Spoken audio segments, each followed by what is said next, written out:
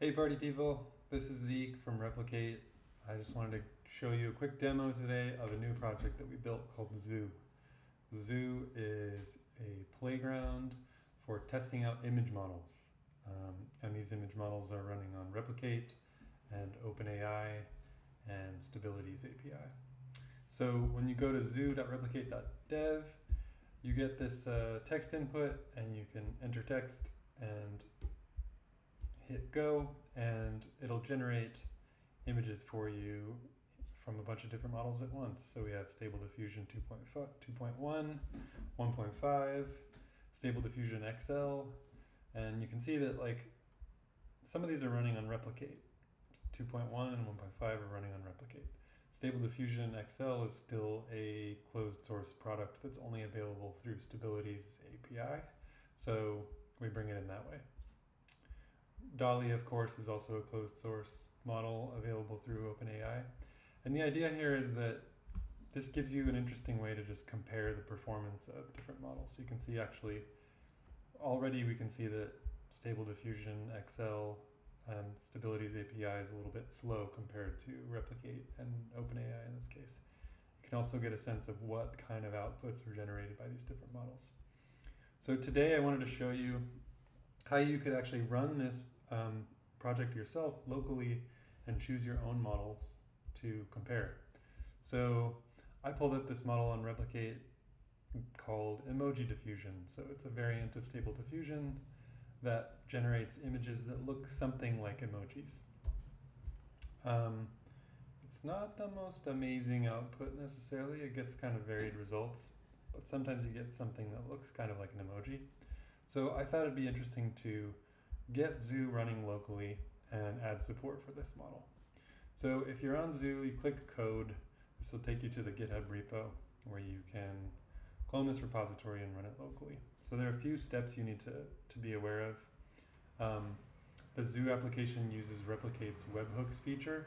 So it actually has to expose itself at a publicly accessible URL in order to receive responses from Replicate's API and store them in a database.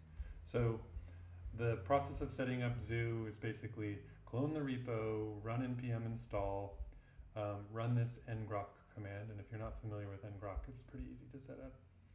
And then you run npm run dev to get the server running. So I've got that pulled down here locally in Visual Studio Code. I can run npm run dev here, and that'll start the server. It's running on localhost 3000, and then if I switch over to my terminal, I can see I've already got ngrok running, and it is exposing my localhost 3000 at this publicly accessible URL. So if I open that up in the browser here, I can see I've got images of a badger from a variety of models here. So now what I want to do is add support for this emoji model. So inside the code for Zoo, there's a file in the lib directory called models.js. And this is just a JSON file that contains the metadata for each model that we support. So I have kind of a canned object here that I generated ahead of time that has the metadata for this particular model. It's got the owner, the name of the model, the version number, which is a unique ID representing that version of the model on Replicate, and then the rest of this stuff is just kind of extra stuff to make it look fancy on the site. So there's a link here to GitHub and a link to Replicate, etc. So once we've saved that in the models module here, we should be able to just refresh this page, and oh, actually it's already there, look. So in the models column here, we now have something called emoji diffusion. So we can turn that on, and let's try generating a badger. Again, we don't need an all caps badger. Let's do a lowercase badger. Let's see what we get. Okay, so Stable Diffusion 2.1 and 1.5 coming back really quickly. Oh, here, look, we've got some results. We have some some cute little cartoon badger is coming back from emoji diffusion. So it works. That's pretty easy. You could imagine doing all kinds of interesting things with this. Imagine that you are publishing your own models to replicate, and you've got two different versions of the model and you want to be able to compare them side by side.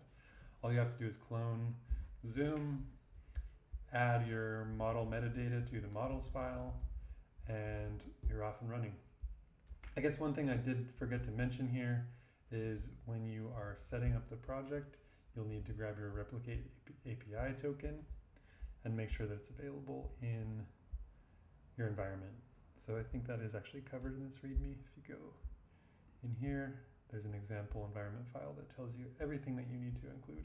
So if you want to be able to run DALL-E locally in the zoo, you need to grab your OpenAI key as well and stick it in here. That's it. Hope you enjoyed this video, and good luck generating your own badgers with lots of different models. Thanks. Bye.